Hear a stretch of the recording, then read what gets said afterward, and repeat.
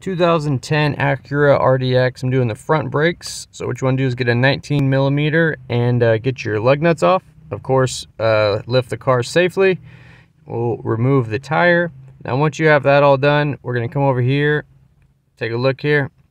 Here's my tools: 17 millimeter, 14 millimeter, a brake caliper piston tool, some brake lube, and maybe a flathead, a small flathead or something of the like. So what I do is I come in and get this 14 millimeter off on the bottom. And I'm going to get these pads out. Now I'm going to do the rotors too. I was going to resurface them only, but they're too close to the discard, so I'm going to get new ones. So get this 14 millimeter bolt off. That nut on the other side might spin. If it does, just hold it with some pliers or a wrench. So we'll put that to the side. Now once you have that off, you can grab this caliper and you could just kind of wiggle and pull up. It might be a little stubborn, but just kind of wiggle it, pull it up. Careful not to drop it on your fingers. Lift it all the way this way, and then you could pull it outwards like that, and then just take that whole pin out with it, and then just gently set it over this control, the knuckle, the steering knuckles. That way the brake line's supported, it's out of the way, it's not going to fall on you. That's, that's a good way. Now it has these clips right here. These clips got to come out. They might jump out and fly somewhere, so be careful. Don't let them hit your fingers. And just a quick tip on these, I'm gonna probably say it again in the future, but they're to spread the pads out when the pads aren't being squished onto the rotor, and sometimes they wear out. The tension wears out. So if you're gonna reuse yours, just stretch them out like this a little bit. That way, when you put them in, they'll be pushing the pads away from the rotor like they're supposed to. So I got those set to the side. Now I'm gonna get my pad out. Use my flathead. I'm not going to be scratching the rotor. I'm just going to be gently using it to push out the pads. You don't even really need it. I just do it because it's kind of more convenient to just kind of pop them out like this. But you can probably get them out by hands if you were determined. Set these to the side. Now these are aftermarket. They have these aftermarket shims on them. I'm going to be using aftermarket pads that come with their own shims. But if you're using Acura pads, you might need to switch the shims over if you have Acura pads in. Anyways, so I'm going to take this caliper bracket off right now. It's a 19 millimeter. My bad. Earlier I said it's a 17. It's really a 19. I was just joking. But we'll get these 19 millimeter bolts off. These will be definitely tighter than your caliper bolts, but we'll get these out, set them to the side. All right. Once you get the last one out, the whole bracket's gonna come off. So just be ready for that. All right. We'll set these to the side. Pull this bracket off. All right, cool. Now the rotor is gonna be held on by some screws, most likely. Set that to the side. It has these little machine screws that hold it onto the hub. Now, in a perfect world, a screwdriver would be able to get these off, but 99 out of 100 times they're so rusted on and tight you can't even get them.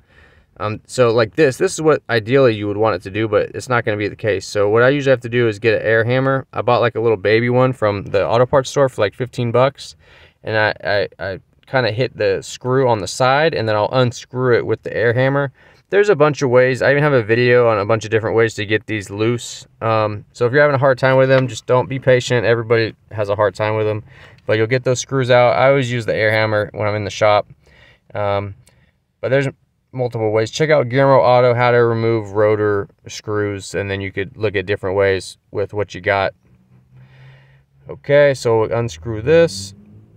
Got that out. Hopefully they'll just unscrew for you. Sometimes they do. I'm gonna remove my rotor like that. I initially was gonna resurface the rotor, but it went below the discard. The discard looks like 26 millimeters. So I actually put it back together and I measured everything, and then I realized I need rotors. So I'm gonna put the new rotors in the video that I got. So I'm gonna get rid of the old rotor. Here's my brake pads. That's the part number. I'm gonna put links in descriptions for pads and rotors and the caliper tool in the description to Amazon, so check that out. My new pads are Brake Best. I'm not gonna link these ones, but I'll link some good ones in there. They come with a sensor on the bottom. They come with shims already attached.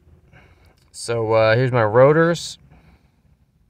This is the Brake Best brand. I'll link some in the description. Not this brand, but basically the rotors should just, look like this. This one comes with like some kind of packaging grease on it. So if yours has any kind of oily film or grease on the rotor itself, I recommend cleaning it with some brake cleaner and some like a shop towel or something. It might be harmless, I don't know, but I just never leave it on the rotors when I switch it out. So go ahead and put this on, put our little screws back in. If yours doesn't have screws or you lose the screws, it's not the end of the world, but you know, it comes with it, so I always put them on, but most cars don't even have those screws. All right, so I'm going to clean the brake hardware. I don't have new hardware, so I'm just going to use a little wire brush, clean it. I'm going to pull this pin out, lube the pin. Make sure the pin can come out, and you can move it back and forth. It only moves just like a little tiny bit, but just make sure it's not frozen in there. Sometimes they get a bunch of crud in there, and it freezes the piston. All right, so we'll get this back on here. Put our 19mm bracket bolts back on. Here and here. I'm gonna go ahead and tighten these down. All right, I'll put torque specs in the comments or the description box. Just keep an eye out for those there. I'm gonna torque these off camera. So once my bracket's on, I'm gonna put my pads on. I put a little bit of brake lube on the ends of the pads, just a little tiny bit. Don't go crazy. Pad with the sensor goes on the inside, sensor goes on the bottom. And that's because theoretically that's the pad that's going to wear out the most in that exact spot. So you want your sensor there because it'll start, you know, making noise before the other side starts, you know, going metal to metal. So these just go in like this. All right, cool.